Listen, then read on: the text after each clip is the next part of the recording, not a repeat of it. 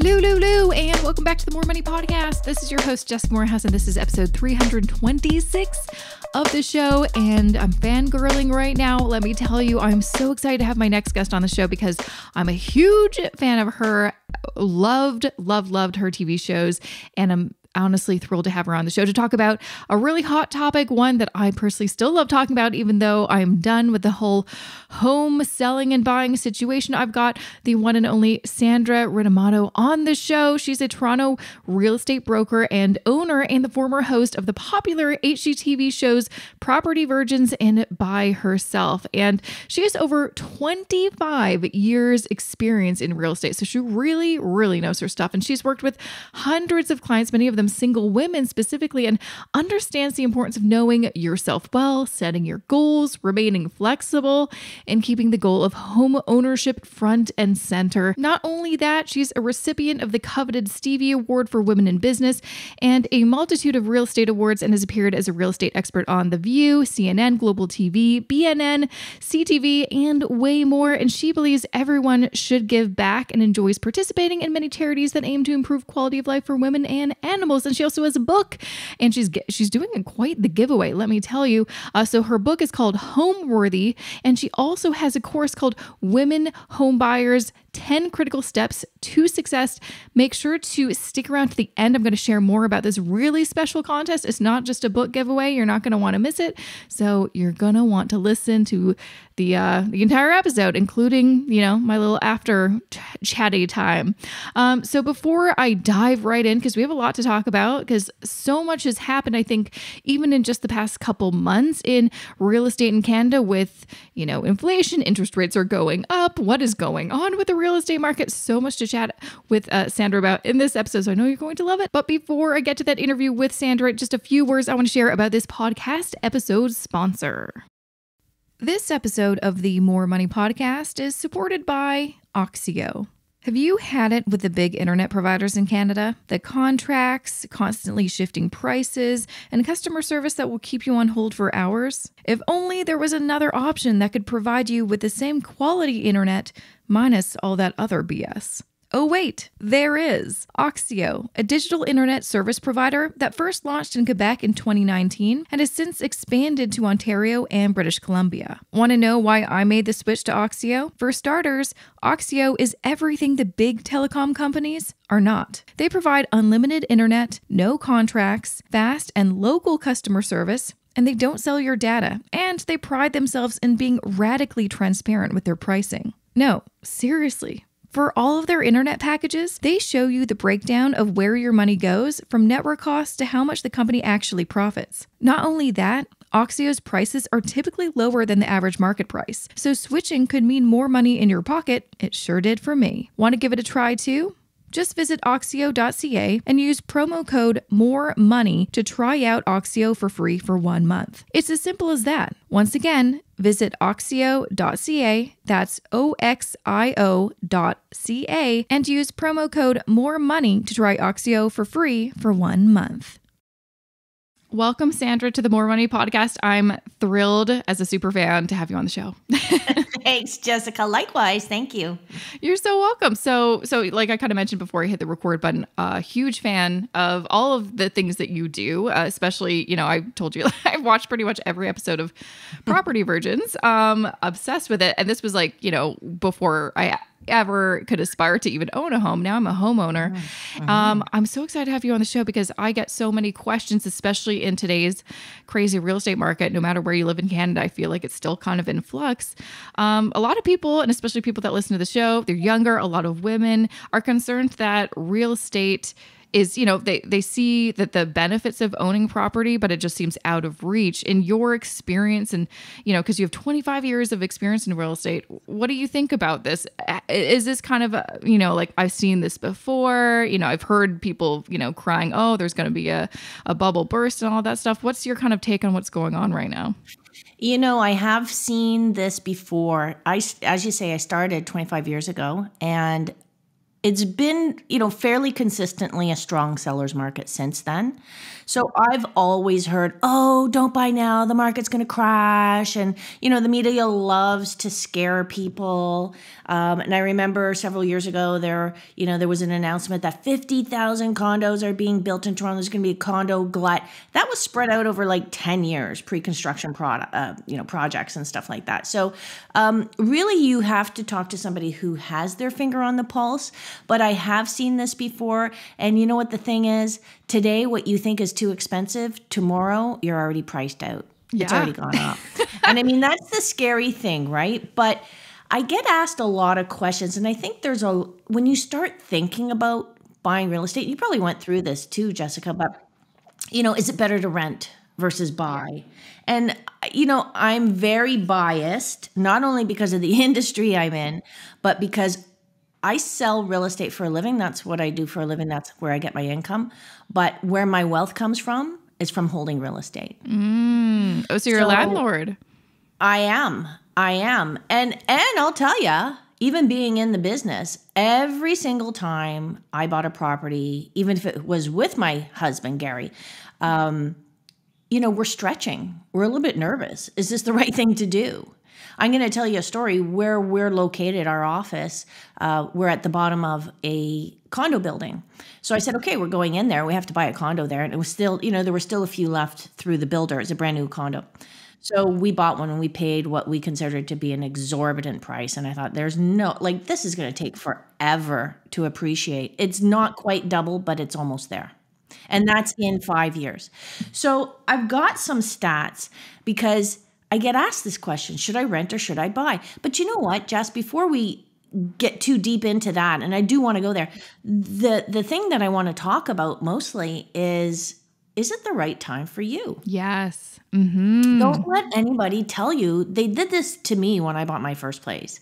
They said, oh, if you don't buy now, you'll never be able to buy real estate. And I get so mad when I see posts or media that suggest that millennials will never be able to buy real estate in Toronto. I get really upset about that because if you have a plan and you have a will, there's a way to do it. And that's when you hook up with professionals like a realtor and mortgage broker. But if you hook up with one pro, they usually have a network. Like I have a network that of all the people that you're going to need through this process. But really it's your mindset, it's your determination, it's your reasons why. But the people who sit on the fence, should I rent? Should I buy? Is it better to rent? And you're going to find articles and people saying that it's better to rent. And sometimes it comes from a source that I'm actually quite surprised that they're saying this. And trust me, there's a million reasons why you should rent. You just moved to the city or country. You're blending families. You just hooked up with somebody. You want to try it out. Rent. So there's or you just graduated from from university or high school, and you want to get your own place and, you can't afford to buy it. You have to save up your down payment. You have to develop your credit rating and all that stuff so the lenders will have confidence in you. Yes, I agree. But there's lots of reasons to own. And like I say, I might be biased because I'm a real estate broker, but also because I believe real estate can be the best investment in the world. So if you had bought, let's look at condos.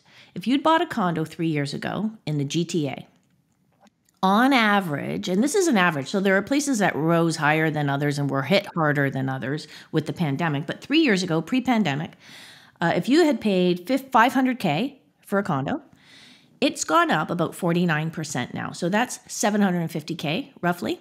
So you paid $500 and now your property is worth $750,000. So you go, okay, that's pretty good.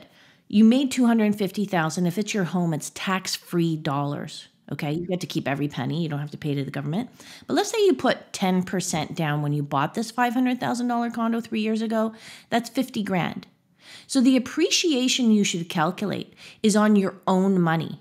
I invested $50,000, and now that $50,000 is worth $300 because the property went up by $250,000 plus my original $50,000. That's 5 times. That's a 500% increase on your investment. Okay, so you have to look at it that way because sometimes properties go up 3% per year, 5% per year. We haven't seen that in a long time, but it does happen. It might even stagnate or go down a little bit, but I believe real estate should be a long-term purchase. If you want to buy and flip, that's gambling. You're on your own. I'm not going to give you any stats for that. Yeah. And I don't even recommend it for first-time buyers unless you can do it for long term. Like if you can buy and flip, and I'm talking over a 3 or 5 year period, then you're cool. And some great advice that was given to me, if you're ever going to speculate, make sure it's a place you can live in. So if you've got 3 kids, don't buy a 1-bedroom to spec, and then you get stuck having to live in it, right? So that's condos. But if you look at detached, the opportunity, if you were thinking of buying 3 years ago and you did not, the opportunity you missed was this. It's gone up over 82%. So there's also, I mean, and let me tell you, you've got to have, as you know, a strong stomach to buy in the GTA. Oh, it's insane. It was like honestly the most stressful because I remember my experience buying my townhouse almost 6 years ago, and I'm like, it wasn't that bad. Like we had a sort of a bidding war with another interested party, but and it still was like a hot market. We saw it that day. We put a bid in that day. We got it like the next day. So it was still like pretty intense. But this looking for a house, and especially we were lucky in finding a detached house. We thought we'd be getting a semi-detached, but it was like nothing I've ever seen or experienced in my life, and I never want to do it again. So we're staying here for a very long time. I don't blame you. Yeah. And you had a strong professional. You also had a strong will, a strong determination. So this is what I want to say to the people out there. Excuse me. So this is what I want to say to the people out there who are listening. If you're considering buying property, perhaps for the first time or even a move up, the first thing you have to do is figure out whether or not you really want to buy real estate. Now that sounds like a silly question. Yeah, I want to buy a place. Okay, you really want to buy a place? Then let's ask you why. Why do you want to buy this place? And knee-jerk reaction is you're going to give a superficial answer. Everybody my age is doing it. I've got to do it. We're going to buy because we're getting married next year, or we want to have a family, or whatever your answer is. The next question you should ask yourself is, why is that important to me? And go down 7 levels deep. You can find this exercise on the internet, but I offer it in my course, Women Homebuyers 10 Critical Steps to Success. This is probably the one thing that I would say is the most important thing you should do before you start. And I'm going to tell you a couple of stories. I worked with a woman. She had saved up, this is quite a few years ago. I'm going to say 6 years ago. She had saved up 200 grand. Okay, single woman renting. She wasn't living at home at mommy and daddy. She was paying rent for a long time, professional. She might have been about 30 years old, 28, 30 years old. That's a lot of money. After tax dollars, 200 grand is a lot of money. Not easy to do in an expensive city like Toronto, right? So here we go. She comes in for a buyer meeting with me, which I love to do. I love to sit down with buyers because this is when they're rational and we can suss out exactly what they're doing and why. Like, what's your goal? And she had thought about this for a long time. And I find that women are real planners, and I'm generalizing here. Please don't hate me. No, but I think it's a good attribute. Yeah. Women are planners and quite frugal. They don't want to overspend, and then they feel restricted by their budget or can't keep up. So she had thought about it a long time. She'd done a lot of research. She thought about, what if I have a baby? So she decided she would get a 1-bedroom plus a den, which would allow her to grow a little bit. If she had a baby, there was room for the baby. She knew she couldn't really afford a 2-bedroom condo at that time. Actually, she could, but the budget that she restricted herself by, she decided a 1-bedroom plus den was good enough. Okay, cool. So we talked at length, and I thought, wow, I'm really impressed by this woman. She knows exactly what she wants, and she's prepared for the future, and let's go. She saved up a lot of money. Now, at that time when we were looking, she could have bought something for less than 400 grand, okay? So she was putting down half. So her mortgage was minuscule, right? And again, that goes to her being able to save money, to budget appropriately, but she was also being frugal. It's like, I don't want to have to pay huge mortgage amount plus property tax and all the extras that come with home ownership. So it was very wise. So we started looking, and it just so happens at the time that we started looking in that area, prices started going up the way they are now. It seems like, at 9 o'clock in the morning, unit 505 sells for X dollars. And at, 1 o'clock in the afternoon, unit 605, which was identical, sells for $5,000 more. So this is what was happening. And we looked over a 3-month period. She offered on a place and lost. And that was at the very beginning of that sort of boom. Incidentally, that also happened in January, which happened this year as well. And I've seen fairly consistently over the past several years. So mid-January, boom, stuff starts to happen. So anyways, we're looking for 3 months, and we find this, what I call an unusual condo, because it was bigger than your typical 1-bedroom plus den. And it had this amazing balcony. Like, for me to get excited about a condo, like, I see properties every day. So I was super excited about this. And it had this balcony that was kind of like stuck on the side of the building, and it had the best view. It wasn't a like full-on lake view or anything, but it had a great view of the city, a little bit of the lake. And for me, south is key because you get this natural sunlight, which makes me happy. And I was so excited, and I could see she was excited because she recognized that this was better than what she thought she was going to get. So we started talking about it, and I started to see her flip out a little bit. And like, okay, what's going on? And she said, well, what if because we started talking dollars, right? And she had increased her budget a couple of times from like $390. Now we were at $425. So she started freaking out. Now remember, she had $200,000 in the bank, okay? Or wherever, mattress, I don't know where she kept it. And she started freaking out. She goes, well, what if I have a baby? I'm like, okay, hold on. We dealt with this. Like, you had already dealt with that prior to even meeting with me, but this is why we have this den, and the den is larger than normal. And I've seen teenagers living in a den that size, no window, no closet, but this is what you have to do sometimes, right? So it gave her everything she wanted and then some, but now her fears were coming back up. Now, this was a woman who had planned this for years and was very rational. And now all of a sudden, these fears, she was manufacturing them again, or she was allowing now this obstacle to become bigger than the opportunity. And I could see it. So, we had a chat, we had a discussion. I recognized at that point that she was ignoring the fact that she was going to build equity in her home now. So she was struggling with, yeah, but all my money's going to go into the condo. Yeah, and it's going to grow. But you can hold back $50,000 if you want for that, rainy day per se. But you have that option, because she could have qualified for substantially more from the bank, but she wanted to put more down to keep her mortgage low. That's great. So what's it going to be? You have to make a decision, right? And she started struggling, and she didn't understand that, well, what if I want to buy a bigger place sometime? Yeah, so you're going to pull your equity out here that's tax-free, and you made passively, relatively passively, because she was paying rent already, so it wasn't that much of a culture shock. A little bit more because there's other expenses like property taxes. But I said, then you take that and you put that into your next property. And I could see her eyes glaze over, poor thing. And I felt really bad for her, because I knew she was going to go home to her, sphere of influence, let's say. And she was going to ask and ask and ask until she got the answer she was looking for, which was no, don't buy it. So she held back money. She had given herself a mental budget of $425. She held back the money, and she offered $415, and it sold for $420. So she lost that opportunity. And you know what it still makes me sad to this day, this is why I remember this particular story, is that year in that area, those condos went up 32%. Mm-hmm. And she lost out just for $5,000 when you think at the grand scheme of things. Isn't that much money over time, It's not. And she had it. Yeah. And sometimes I hear, well, it wasn't meant to be. Well, wasn't it?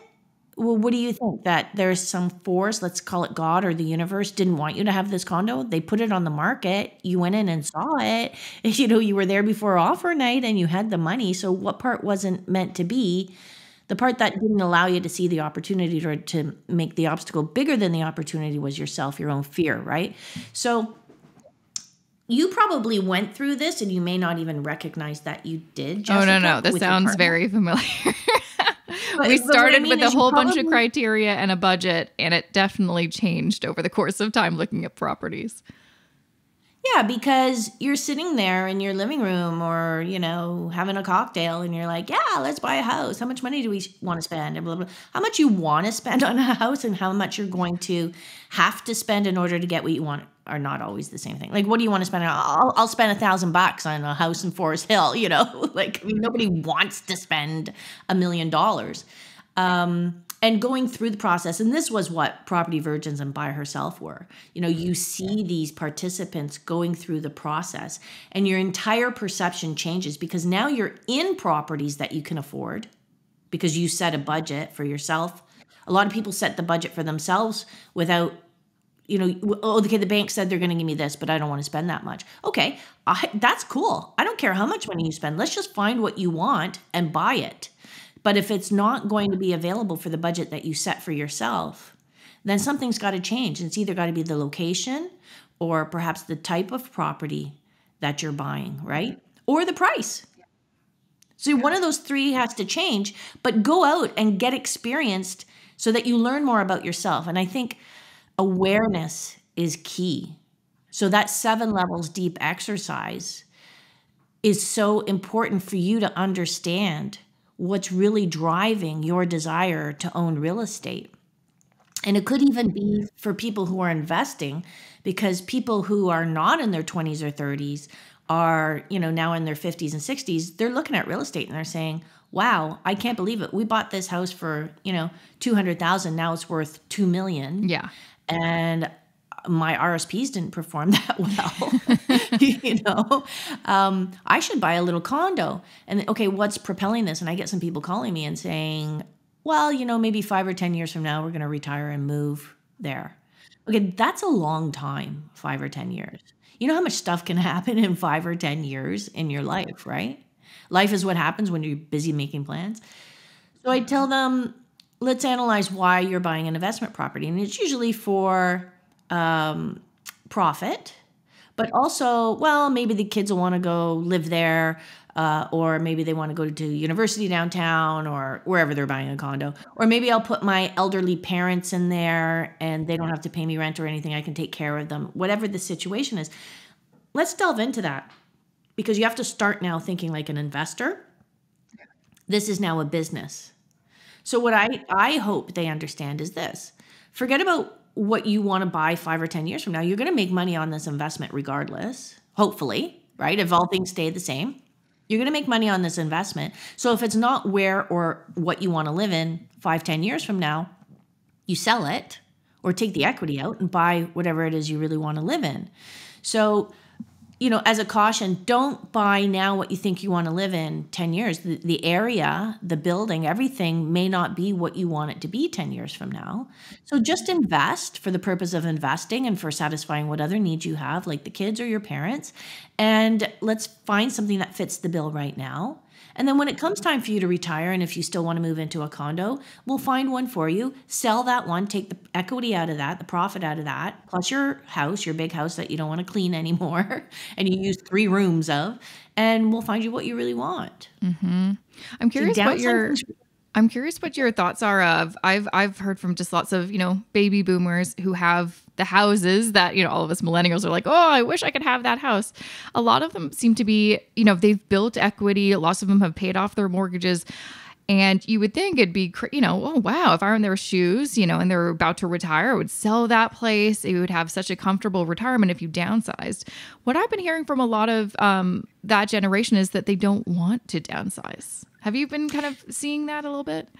It's really interesting when you sell, or you're thinking of selling your, $1.8 or $2 million house, and you want to downsize, and you're looking at a condo because you want that lifestyle, carefree lifestyle, for example, and you start looking at what you're paying per square foot. So, you're paying $1,100 to $1,500 a square foot in Toronto. Where my office is in Hyde Park, you're paying $1,100 or more per foot if it's close to the subway. And you want 1,000 square feet because you're coming from 2,500 square feet or more, and you just can't wrap your head around the fact that you're going to live in this, 1,000 square feet seems puny to you, to someone else who's living in 500 square feet. You're like, oh my gosh, I wish I could have 700 square feet, right? So it's very difficult to downsize because now you're buying that condo and you don't have $1 million in the bank. Okay, so that's difficult. So what we find is they're then going outside of the city, getting maybe a pied-à-terre downtown just to stay here, or they say, you know what, we'll get a short-term rental or stay in a hotel, whatever it is when we want to come to Toronto, or they're going up north. So there's a lot of ways to deal with it. It is really tough to downsize. I'm not going to lie. If you go from Toronto to a less expensive area, it's fabulous. You can live like a king in certain parts of Canada, right? But to stay in your neighborhood, which most people want to do, because that's where everything is. That's where their friends are. That's where their banking is. Their favorite shops and what have you. Or if they want to go from the burbs to, the Annex or Yorkville, is like the sticker price is like exorbitant compared to what you're used to. Yeah. Yeah. No, it's interesting. I was just like, thinking about like my parents, my husband's parents, and yeah, they're not going to sell for a long time. And they're sitting on these like paid off houses that are worth millions of dollars. You're like, what are you doing? It doesn't make any sense. But it's like you said, I think the other component, because a lot of people think like, I'm going to buy this property. It's going to be great. It's going to increase in value. Eventually I'll sell it, take the profit, move someplace closer. But I think a lot of people forget about the emotional side of things. You create an emotional attachment. You feel like it is your home instead of just a property that you live in. And just my little PSA for why it's important to diversify, buy property and then, make sure to, invest in your RSPs and stuff like that. So you're not in that kind of conundrum, right? Yeah, I agree too. But somebody said to me the other day, actually, we were talking about it. I live in a ranch style bungalow, right? And it's great for aging. Like we could stay here until we're in our 90s, and we've been kind of considering like, would we move outside of the city? Where would we go? And some interesting places came up and we thought about it. And then we thought, the actual person said to me, why would you? And I'm like, yeah, that's true. Why would we? So it might be the same thing that you're talking about. It's like, why would I leave? I'm comfortable. But I have a bungalow. But the people that have these 2- and 3-story houses, it does get more difficult to traverse the stairs, especially if let's say your laundry room's down in the basement. It's tough. But when you're in that financial position, chances are you can take space upstairs and put a laundry room up there. You can do other modifications to make the living lifestyle easier for you as you age, right? Yeah. The chairlift, or even put it in an elevator, depending. Yeah. Mm-hmm. No, absolutely. So going back to, because I know you have a big focus in, your course and your book about helping women specifically buying property, which I think is so important because I've gotten so many questions over the years from women being like, I'm single. Is this ever going to be a reality that I can own property on my own? Like, I don't want to wait until I meet that special someone so I can afford to buy a property. Or, what are some of, I guess, your pieces of advice for women hoping to buy their place on their own? Is it possible, or is it, again, depending on the real estate market, you've got to adjust your expectations? It's always possible. And I say that even in Toronto, if you don't live in it, if you have a budget that you can buy outside of Toronto, let's say Brantford, and you could become a landlord, you can still own property. But home ownership, this is such a passionate thing for me. As I've seen so many changes in real estate over the decades, and I'm a sociologist at heart, right? So I've seen this sociological change where women are buying homes on their own and investment properties. And this is new to Canada, North America, because it wasn't that long ago, really, when you think of things, women couldn't even get a credit card on their own without a male cosigner. It's like, oh my gosh, how insulting. Forget about a mortgage or a car loan. No, it was never going to happen, right? So it's my passion project now to help women change their destiny by helping them find their home worthiness. And this, again, goes down to mindset. So I was blown away, actually, when I spoke to some young women when I was filming By Herself. And some women said, I'd really like to buy my own place, but I'm just so afraid I'm going to buy it and then I'm going to find my life partner right after that. And I'm like, what's the rest of that sentence?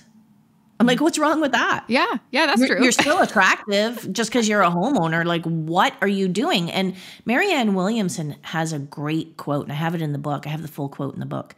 But basically what she says is not the darkness we're afraid of. We're afraid of our light shining brightly. So brightly that, in fact, these people that say, well, what if I meet Mr. Right, per se?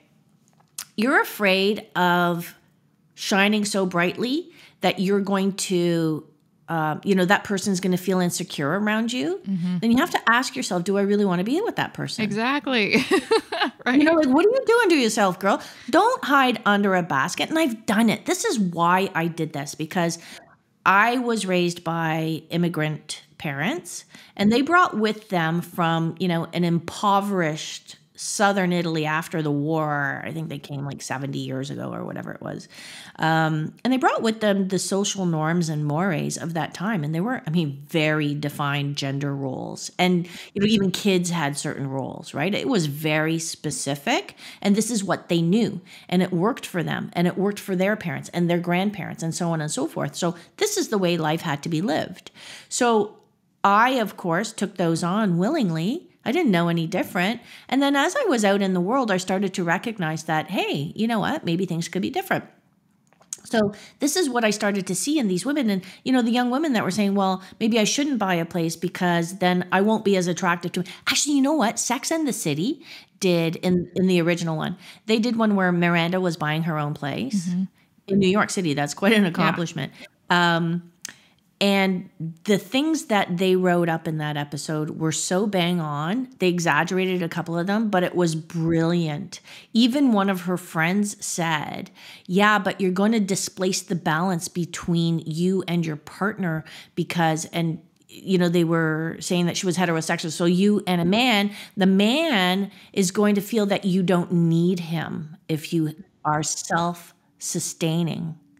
So, I feel bad for guys because they don't, they don't want a gold digger, right? You don't want a woman that just wants you for your pocketbook. But then how do you deal with one that has her own money? They're kind of like, I never learned this. And they struggle. Everybody's struggling. You know what I mean? So why did I write about just about women? Because there was a statistic that continues to fly under the radar. Almost 1 in 4 buyers is a single woman, and only 1 in 10 is a single man. That's fascinating to me. But we're not getting married at 18 as soon as we get out of high school. We're getting jobs, if not careers, and we're actually choosing our spouses, sometimes choosing never to get married, choosing never to have children. And that power came to us in the 60s with the birth control pill, right? So everything started changing back then. And, when you're in a family, let's say, or a society that shuns that, it's going to be super difficult for you to break through that. And all of our false beliefs are super difficult to break away from. So awareness, and I keep saying that word, but awareness is key. So how do you get to that awareness? You really have to sit down with yourself and start asking some hard questions like, why don't I want to shine my light so brightly? I had that issue. Yeah. I had so many of the issues that I talk about in the book, honest to gosh. It was almost like my life story almost. But perfectionists. Perfectionists, that's a form of procrastination, but perfectionists harm themselves because they may never get started because they feel like they're never going to do it right. And here's my PSA. Somebody's going to criticize your home purchase, no matter how well you do it. And here's another thing.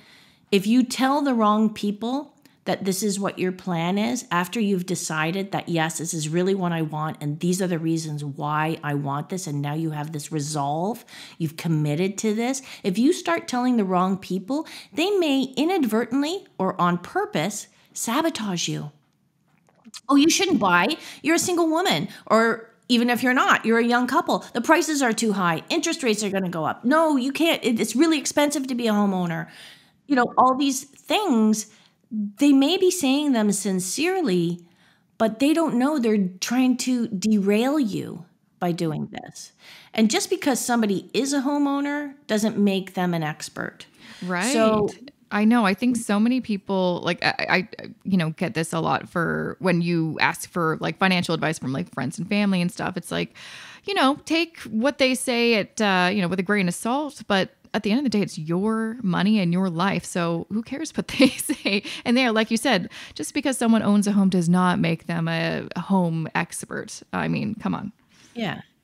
And I mean, even the water cooler at the office, right? It's like, oh yeah, well my friend did that and then they lost all this money, or all these negative stories. I want to like pivot and just make all the positive stories. Are there landmines you have to avoid? Yes. But working with the proper professionals who know their stuff, who communicate to you in a manner that you understand. That's key. When you try, like, we interview our clients and they are interviewing us as well, because if we cannot communicate things to them properly, sometimes you just don't jive with people, right? You're not going to bat 1,000 with everybody. And you don't have to love your realtor. You don't have to love your mortgage broker. You don't have to love your home inspector. But if you trust them because they're good at what they do and they answer your questions, or they answer in a timely fashion, they don't leave you hanging, you're not afraid to ask them something because you're treated rudely, or, oh, that's a stupid question. Like, no question is stupid. This is a lot of money. Like, you're spending a lot of money. Even if you're putting, 50,000 down, that's a lot of money you've saved up after tax dollars. But then you're borrowing hundreds of thousands of dollars. You better sit down with the pros and learn what you got to learn, because you don't know some stuff. Like, a little bit of stuff about real estate. Then there's some stuff that you need help with, right? But the majority of that pie is what you don't know, you don't even know. Yeah, totally. Right? Right. And somebody's like, I spoke to a first-time buyer on the phone the other day, and she says, well, can you tell me more? Like, what where can I research everything I need to know? And I'm like, I'm doing it 25 years and things change, right? Like, how we did real estate 10, 15 years ago is completely different now. So every property's unique, every situation's unique, every buyer's unique, every realtor that you have to deal with is unique. So you can't say cut and dry, this is what's going to happen and this is how you deal with it. That's why you need someone who can communicate, and you need to communicate to them honestly. And you have to communicate together if you're buying with someone else, because when you find out you're not on the same page at all, you've just wasted a lot of time. But if it got you to that point of awareness, then it was worth it. But don't act if there's things you don't understand, right? It's like she actually said to me, oh, I guess I should read contracts. She got duped into a contract. And she says, I guess I should read everything I'm signing, right? Mm-hmm. I'm like, well, yeah. Yeah, contract law is pretty serious. Yeah. Like, and people will say, well, I'll just back out of it. Well, you can't if it's a firm deal. You're going to suffer. There's going to be consequences. Yep. Let's talk. Oh, you know what I want to talk about, Jessica, if you don't mind? Appraisals. Right now, appraisals are a problem, and it's happened over the years as well. Because, prices or a property is listed for a certain price and the bidding wars are happening. Is that what you mean? That's one thing. So that's been going on since 1996. But recently, as I said, in January, prices just escalated at a very, very fast rate. So this is how an appraiser works. Now, I understand during the pandemic, they changed it a little bit, but historically speaking, an appraiser would go into your house that you bought today. So it's, when we're recording this, it's first quarter.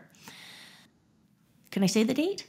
Yeah, you can say it. We're in March 2022 as we record this. Okay. So as we're recording this, it's March.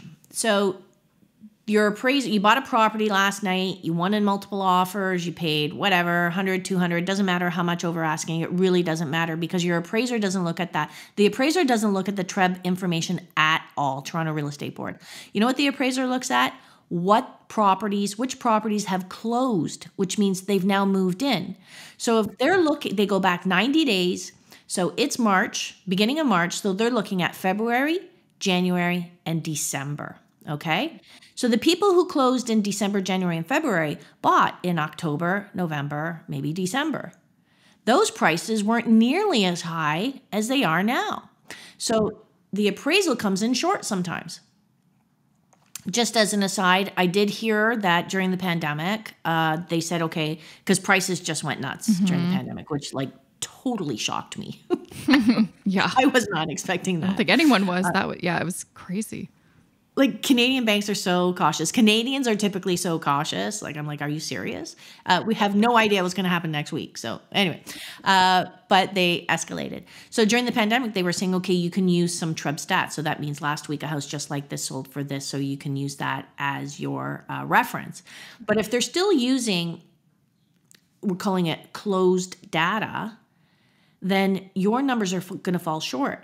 So let's say you bought something and you're putting 20% down. The bank says you can spend this much money. We will lend you this much money, provided that you put down 20%, you clear off your credit cards, and you pay your property taxes that are owing on your current property, right? It's a conditional approval. So now your appraiser comes in and says, oh, you paid $900,000? Well, I'm only appraising it at $800,000. Okay, so now there's $100,000 that you have to find somewhere. You don't have to find the whole 100, but let's say the bank will approve you at 80% loan. That means you have to find $80,000 or somewhere around there. Like the numbers are, they have their own calculation, but let's just use 80 for an example. How are you going to find 80 grand? Yeah. Like not everybody has deep that pockets. lying Like, around. Yeah. Which is okay. But I mean, you have to beg, borrow, and steal to get that money, because if you don't, there are serious consequences. So here's how it goes.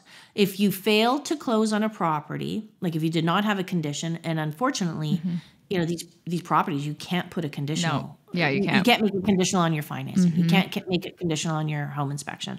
That's why I think every seller and their agents should do a pre-sale home inspection report to give it to the buyers. You're going to get more buyers. People are afraid, well, it's going to expose all these nasty things about my house. Yeah, but it doesn't matter. There's still buyers for it. And if you do it 3 months in advance of selling, you can fix some of that stuff. Yeah, and that's right? a big reason we bought our place. And I think why there were so many bids is because they were one of the few homes that provided that, and we appreciated it.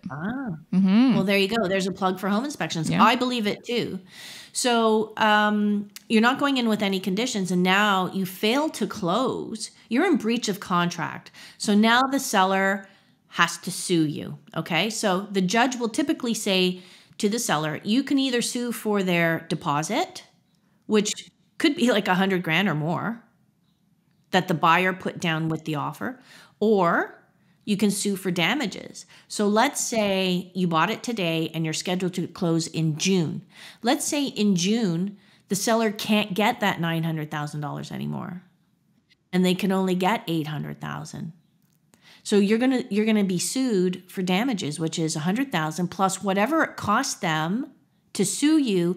And there's a domino effect, don't forget. So they were supposed to go buy this $1.5 million house that they failed to close on, and they're being sued. Like, this could tie you up in court for years and cost you a lot of money. And, bare minimum, you're going to lose your deposit, which is going to be anywhere on that size property, like 50 grand to 100 grand, if not more. So, you really have to be careful. So what's the solution to this? Yeah. I don't know.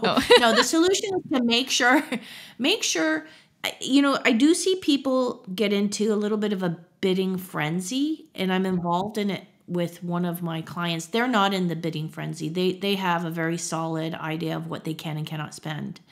But people are paying prices for properties that they have no business paying for, because last week something sold for significantly less, and that was an inflated price. Do you know what I'm saying? So it's like, are you not looking at the stats? Are you, but then you know what, there's, in their defense, it's like, I'm so sick of looking. I've been looking for 3 months. The prices have gone up 200 grand since I started looking. I can't buy what I wanted to, or what I could have bought in December or January. I'm just so sick of this. I just need a house. I need a house. My wife's going to give birth any minute now, or I need this house. It's near my mother-in-law. She's going to babysit the kids, or it's near this, the GO train, or whatever it is that you want. There are some people that are just now saying, to heck with it. Let's just throw a big wad of cash at it and get this house. And you know what? At the end of the day, they're typically happy there, because, as I said, the price you don't want to pay today, tomorrow's not enough.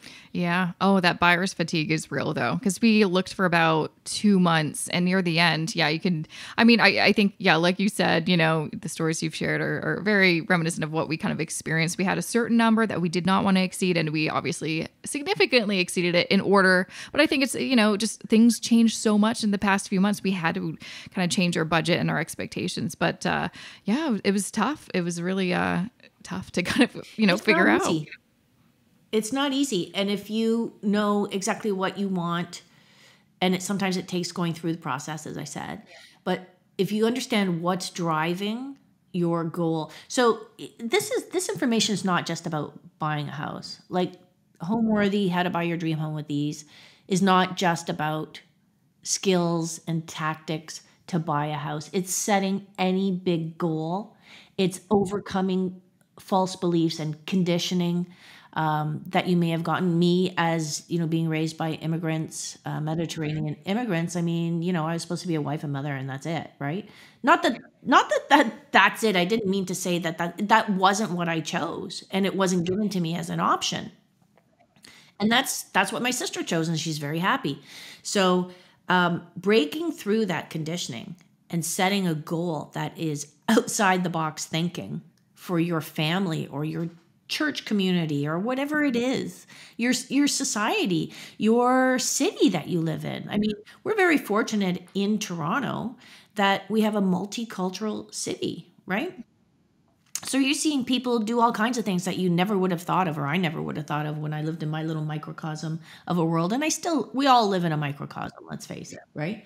But you know what I want to say, I don't know if it's a parting message or not, but for women, all the women that I worked with, after they became homeowners and they actually went through the trials and tribulations and pulling out their hair and crying and did I pull the trigger too soon? Is something better going to come around next week?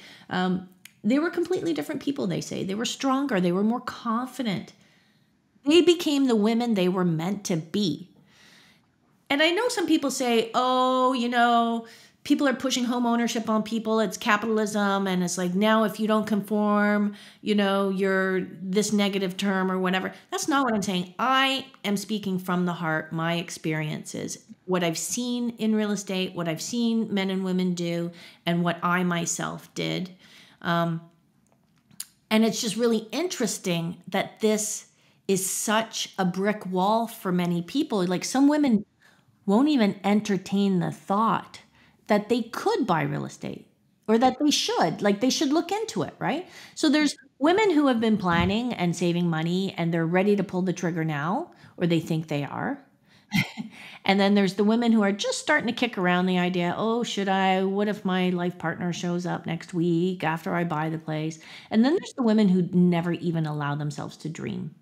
So this book and this course is to talk to each one of them. Even the one who thinks she's ready to pull the trigger, I've seen many women succeed and I've seen many women fail. So what's the difference between those two women? And this is what drove me to start researching and understanding more. Like that one story I told you, I've got more stories of people who were like 1 inch away from the finish line who pulled back. And it's always because of some fear. And the fear was, I'm not going to have, for her and for someone else I'm thinking of, I'm not going to have that money in the bank anymore. It's not going to be accessible. It's going to be tied up in my property. Yeah, but you can always pull it out again. You can always sell it. You have options. I remember watching Judge Judy. I was folding laundry. I was, multitasking. I had it on in the background. It came on. And she was yelling at some woman. And so I'm listening. I'm like, what is she saying? So she was yelling at this woman for allowing herself to get painted into a corner. And she said, look at you. And this was the victim, right? Yeah. She's like, you painted yourself in a corner. You have no job. You have no skills. You have no career. You have no credit cards. You don't have any money. You have no way to make money. And I thought, wow, what she's saying is you don't have any options. You've created a life where you've stripped yourself of any options. And I thought, how can I apply this to real estate? Real estate affords you all kinds of options. When I was getting my office together, I was at a office furniture store place, and this woman is this massive warehouse. And, she was in her late 50s, and I was in there 3-4 times. And finally she started saying, hey, what's it like to be a realtor? And I'm like, why are you thinking a career change? Like, she was managing this entire business, but it wasn't her business. And she said, yeah, well, the boss is closing this location down and he's just going to be working out of Brantford. And I said, oh my God, what are you going to do? Because, when you're that age and you're at that level in your job, it's pretty hard. That's a pretty, small industry. Where's she going to go? She goes, I said, aren't you worried? She goes, no, I'm not really worried. She says, I only have 2 mortgage payments left on my house and then I own it outright. And I thought, oh my gosh, that is so brilliant. And it made such an impression on me because she said, you know what, I can get a part-time job and pay my property taxes and, new roof, whatever I need. And she says, or I could rent out my basement. And I said, or, after I left, I said, or she could rent out the whole house for more and go pay to rent a smaller place for herself. She had just gotten a big, big dog. So not too many landlords like that. Yeah, okay. yeah. So she would have paid a lot for rent, but then she would have been paying, let's say if she didn't own real estate all those years. And by the way, she took a chance as a single woman. She took a chance at some point. She was probably scared and she was probably, I'm not sure this is good for me long term, but for some reason she was determined to do it and she did it. And now she was sitting pretty. So here she was, almost retirement age and she didn't have to worry about it. If she had rented all those years, she could have invested in other things, but she would be paying at least $3,000 a month rent to get what she was living in now. And with a big dog, you're pretty limited. So she wanted a house. So she'd be paying at least $3,000 a year, if not more. And her property taxes at that time were probably $4,000 a year. And, when you start utilities, you're going to pay anyway if you rent a house. So the only thing that was different was property taxes. And if you have to replace a furnace or a roof or something like that, she had loads of money. So if she went and she made, a couple $100 a month, she'd still be okay. Or sorry, a couple $100 a week, she'd still be okay. And there was no pressure on her. So I really liked that she did some great planning, took chances, and now she's reaping the benefits, because she didn't want to move to where the business was going. She didn't want to leave her home. This is where her home was, her life, her friends, everybody was there. She'd lived there for 20 years. Mm-hmm. Yeah. I mean, So yeah, thought that I was completely agree. I mean, when we bought our townhouse, it was scary. I think that's a normal feeling for every first time home buyer. No one's like, oh, I feel amazing. It's terrifying because it's the unknown. But, like you said, it's maybe it's not for everybody, but for me, it was always something that I wanted to do. And I always, looking back, sure, I wish I could have done it in my 20s, but it just was not financially feasible. And so we did it, when it made financial sense for us. And like you said, too, because we were really pressured, I feel like, to buy an actual house. But I'm like, prices are crazy in Toronto and it didn't make sense for our careers and our lifestyle at that point. And so we changed our expectations and our wants. And so we bought a townhouse. It was more affordable. Fantastic. And we lived there for 5 years and built 5 years of equity, putting money into that house. But then it also appreciated. And so it is one of those things where it doesn't, it didn't, we knew at the time, like, oh, this isn't our forever place and it's not perfect, but I'm glad that we did that because then that did give us more options, right? Like you mentioned, it gave us the opportunity when we wanted to leave to move to a better place, bigger space in a different neighborhood. And, I feel like it's one of those things where it's like, if you understand kind of the math and your goals, like you said, and also, again, the idea that this is a long-term thing. And I think for us as just individuals, but also investors, it's very hard to always think long-term because we don't, we're always thinking about the present moment. It's hard to think what's life going to be in 5, 10, 15 years. But also I feel like life goes by so quickly. So, it is important to kind of get into that mindset of thinking long-term.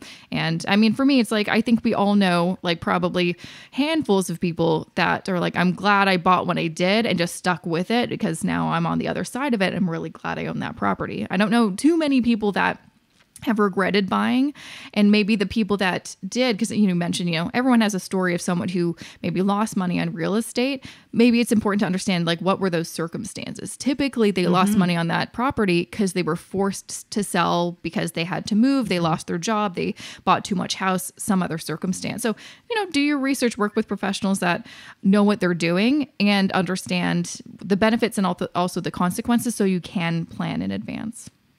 You nailed it. Yay. I learned something from, buying a couple places, but it was such a pleasure having you on the show. I wish I could have you on for much longer, but you mentioned to me before we hit record, you want to do a bit of a special giveaway to listeners. Did you want to kind of share what were some of the things that you want to give away to one lucky listener? Sure. So I'll give away the book, Homeworthy, How to Buy Your Dream Home with Ease, which I talked about. Will show you how to achieve huge goals, whether it's home ownership or not, and things that you can use throughout your lifetime. Plus, free membership to the Women Homebuyers 10 Critical Steps for Success, which is an online program with recorded videos. And I'll give a 1-hour consultation so that we could talk about your hopes and dreams, even if you're already a homeowner and even if you own a ton of investment properties. Maybe I'll learn something from you. So a 1-hour consultation where we could talk about anything you want to talk about. That's amazing. Thank you so much, Sandra. And I'll include all the information. I'll share more after this episode. So keep listening for the details on how to enter this giveaway. Well, thank you so much. Before I let you go, where can people find you on the web, on social media? Where can people follow you? So on Instagram, it's Sandra Rinomato. On Facebook, it's Sandra Rinomato. And the website, I have 2 of them. If you want to learn about the course and book, it's sandrarinomato.com. Seems to be a narcissistic theme here. Or my real estate website is rinomato.com. Amazing. Well, thank you again for joining me on the show. It was a pleasure having you on, and you honestly shared so many good nuggets of wisdom. Jessica, thanks so much for having me, and continued success to you. Good for you. And that was episode 326 of the More Money Podcast with the wonderful Sandra Rinomato. Make sure to check her out at sandrarinomato.com. And you follow her on Twitter and Instagram. You can find her very easily. Also on Facebook at Sandra Rinomato. Of course, I'm going to link everything in the show notes, jessicamorehouse.com/326. Also, too, if you're looking for a realtor, she is a realtor. So her real estate company is Royal LePage Terre Equity Rinomato. Again, you can find more information at her website, but she serves, people in the Toronto area. So, check her out. And I have some news I'm sharing about this very special giveaway. I will share in just a moment. Also some updates about how things are progressing, because I'm sharing, I always like to share how I'm doing, what's going on in my life. So stick around, just a few words I want to share about this podcast episode sponsor, and then I'll share the goods. This episode of the More Money Podcast is supported by Oxio, empathy, radical transparency, simplicity, free spirit. When you hear these words, I doubt the first thing you dissociate them with is an internet company. Oxio wants to change that. They believe in disrupting the internet provider space in Canada and putting the customer first. Finally. And they're doing just that by providing local and friendly customer service, unlimited internet, no contracts, and competitive pricing to customers in Quebec, Ontario, British Columbia, and Alberta. That's why I made the switch to Oxio myself. Not only that, when you sign up using the promo code MOREMONEY, you get your first month free. Plus, like everyone at Oxio, an Eero 6 router with ridiculously fast Wi-Fi speeds and better privacy controls is included. And once you've signed up, you can even use Oxio's referral program to earn free internet. Want to ditch your old internet provider like me? Just visit oxio.ca and use promo code MOREMONEY to try out Oxio for free for 1 month. It's as simple as that. Once again, visit oxio.ca, that's OXIO.ca, and use promo code MOREMONEY to try Oxio for free for 1 month. Okay, let's get to the good stuff. I'm so excited to share this special giveaway. Again, you can find all the current books I'm giving away. I'm giving away all the books that have featured on season 14, this current season of the More Money Podcast. You can just go to jessicamorehouse.com/contest or contests. They both work. They send you to the right place, where I'm giving away a ton of books, I think over 8 or 9 right now. But for this particular wonderful guest, Sandra is not only offering a copy of her book, but also included, the winner will get a book. And again, her book is called Homeworthy. Also a free membership to her exclusive course, Women Homebuyers 10 Critical Steps to Success. And if that wasn't amazing enough, she's also providing a 1-hour consultation with her. So go to jessicamorehouse.com/contest for all of the details on how to enter this kind of, it's not just a book giveaway. It's a package. It's a wonderful, crazy gift package. Very exciting. So jessicamorehouse.com/contest. That's where you can find the details for that. Okay, what is going on with me? I feel like same old a little bit because it's this big projects I'm still chipping away at, but I'm hopeful that my new website will be up very soon. Other exciting news, not for you really, but for me, finally got those new closets, guys. Finally got those closets. And also this week, not only did I get those new closets, which is life-changing, I am finally putting kind of the finishing touches on my office. So, we moved in, I guess, over 3 months ago now, but we still are kind of settling in. It takes a while to move things around, and, lots of the furniture that you came with doesn't work. And so you have to get new stuff and whatever. Well, I realized, just like the desk I've been using for years and years is cute, not functional at all. There's no storage and it's just not for me. I need something better. And so I'm getting some, like a built-in desk, like that I kind of designed, put in, also getting a little, not a beauty studio, what's it called? A vanity kind of put in, just through a closet company that does these kind of custom desk jobs or whatever. Very excited about it. This is what's exciting in my life. I'm getting a new work desk with the bookshelves and stuff. I'll share some photos on Instagram once it's up because I'm pretty excited about it. So that's really exciting. Also want to remind you, I have an investing course. If you're Canadian, this will be of interest to you. It is called Wealth Building Blueprint for Canadians.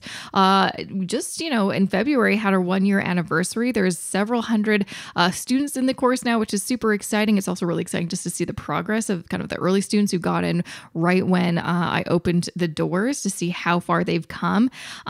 Very exciting. Anyways, I've been doing a huge update of the course, just making it more comprehensive, adding so much more good information based off the feedback I'm getting from my current students, because I'm always listening and want to make sure it is super comprehensive, and just, giving them the tools so that they feel confident that they can understand how investing works in Canada, but also know how to actually invest their money. And so if you want to learn more, go ahead, just go to jessicamorehouse.com/WBB. That's for like Wealth Building Blueprint, WBB.